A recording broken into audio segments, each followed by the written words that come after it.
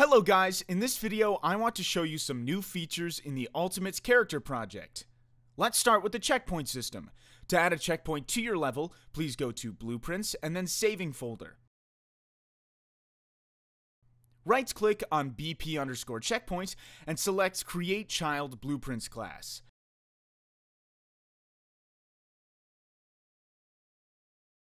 The player must be inside the trigger box to start the saving progress. Also, there's a spawn point, which is the spawn location after the player restarts from the checkpoint. The spawn point must be above the ground and in the air. You can design your checkpoint style however you like. For example, if you open BP_button_checkpoint from the same folder, you can see I've added a button for the player to touch to start the saving progress, and another object to show an animation and a particle effect after successful saving.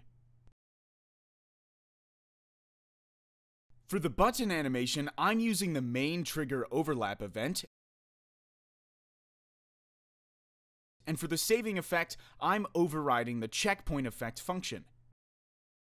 Let's test this checkpoint in the level. As you can see, the first time I touch the button, the saving effect starts, but for the second touch only, the button animation runs. All characters in the level can be linked to a checkpoint. For example, if you kill an enemy but another enemy kills you, after restarting to the checkpoint, the enemy that you killed will respawn, and the other enemy's health will reset to full health. To link an existing AI character in your level to the checkpoint, just click on the enemy, and then from the Ultimate Character menu, select the relevant checkpoint.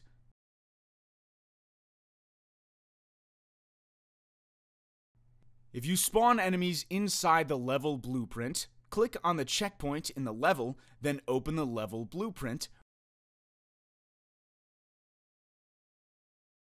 Right-click and select Create a Reference to the checkpoint. Right-click again and find the spawn actor from the class.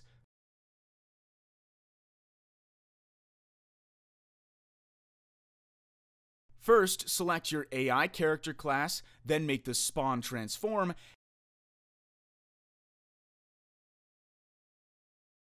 and finally assign the checkpoint. If you're spawning enemies from another blueprint and you don't have a reference to the checkpoint, then you need to assign a unique tag to each checkpoint. Select the checkpoint in the level, open the Actor submenu, and add a tag. For example, Room 1. Then open your Blueprints class. In this case, I'll use Game Mode class. Add Get All Actors of Class node and select the BP checkpoint as the Actor class. Then add a For Each loop with break and add the Actor Has Tag node to check the checkpoint tag you need.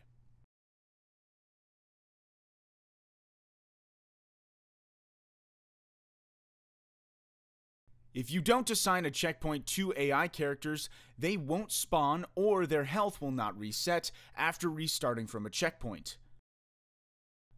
The next update is the camera focus on the enemy.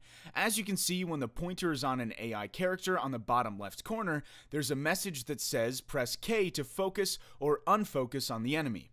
As you can see, the player character starts strafing immediately, and the camera always rotates towards the enemy target.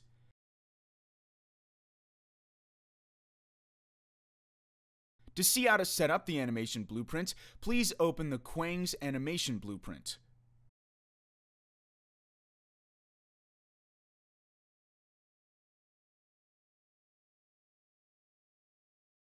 First of all, from the pawn variable, run the isInFocus node, then store the result inside a variable. Then you need to add the CalculateDirection node and store the result inside a variable, as you can see.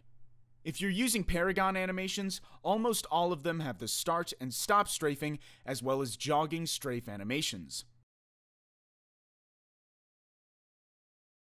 Open the jog start and add blend poses by bool. We need to read animations from the blend space if the focus on target is true, otherwise read the normal animation.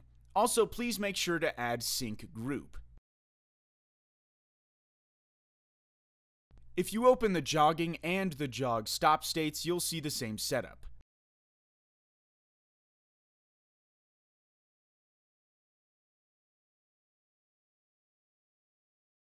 Also, to create a blend space for strafing, right-click on the content browser, and from the animation menu, select Blend Space 1D.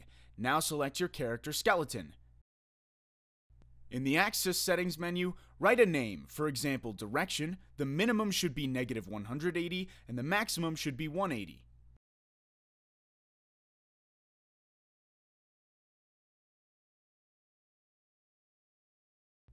Add forward animation to the center, add backward animation to the beginning and end, add left animation to the -90, and right animation to the 90. Now you can use the blend space in the animation graph. All you need to do is connect the direction variable. Also, I want to mention animations for Paragon characters. They have sync marker, and the sync group option in the animation blueprint uses these markers to sync animations. The next update is a dodge system.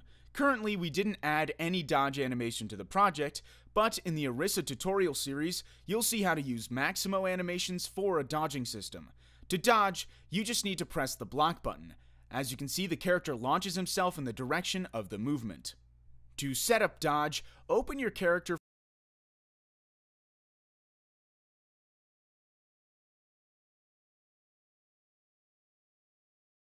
from dodge animations. You can select animations for 4 directions. Also, you can set launch and a jump force for each of them.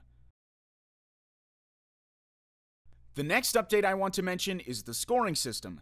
If the player hits an enemy target, as you can see, the score shows on the screen. And if the player hits enemies continuously, as you can see, a multiplier shows on the bottom right corner. To set the score for each AI character, open the AI character, and from the hit score menu, you can set a score for easy, normal, and hard mode.